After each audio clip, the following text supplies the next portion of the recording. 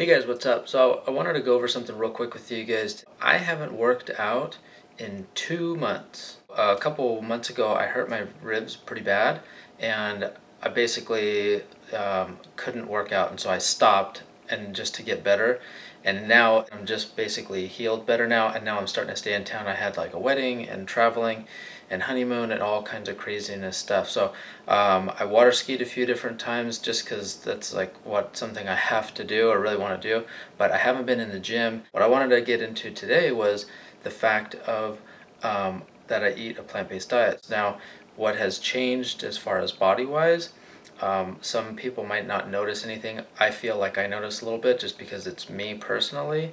But what I can tell you is that I definitely really haven't gotten fat or anything, but I eat a plant-based diet, so I'm not having any dairy or meat or any crap like that. So the other thing is I did notice I lost a little bit of size in my chest, a little bit of size in my arms, and you know, I'm not quite as tight like as I was like in my stomach and stuff, but that's just because of not getting necessarily the exercise. But if I was eating meat and dairy and all this stuff, it probably would have had a much bigger impact on my body and me for not working out or doing anything for an entire 2 months. Like, that's a pretty long time. But as I've said in the past, if you get hurt, I mean, yeah, like, do you get out of rhythm? Do you have to stop working out or whatever? Yeah, and it sucks. I've already done videos in the past about it, like, you get hurt, stop working out, don't push yourself, wait till you're better, which is what I did, and I followed my own advice, even though it sucks because you get out of rhythm and you just don't feel as good. Like, mentally I don't feel as good as I would working out, and so physically and mentally, like, it takes a little bit of a toll on you, but you need to get that recovery time so you can start getting back on track. When you eat a plant-based diet and you still eat well, even though if you're not working out, now granted, I was traveling a lot, so I wasn't eating as good as I normally do when I'm at home and making all my own meals, but still eating a plant-based diet.